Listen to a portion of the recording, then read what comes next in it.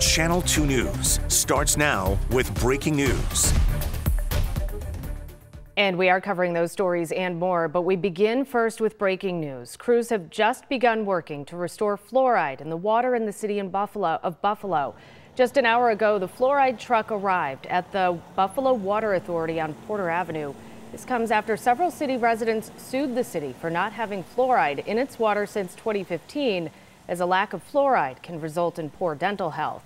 Ahead of the restoration, county health representatives visited the Colonel Ward pumping station to make sure the city's water supplier meets all required standards.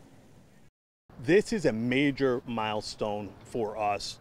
This has been a day that we have been waiting for.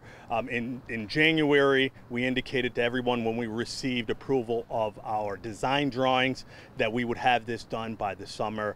And even though today is not the summeriest day, we've had a great week. That fluoride will be back in the city water tomorrow. Buffalo Water will continue monitoring that fluoride distribution for the coming weeks to make sure everything runs smoothly. 11:01.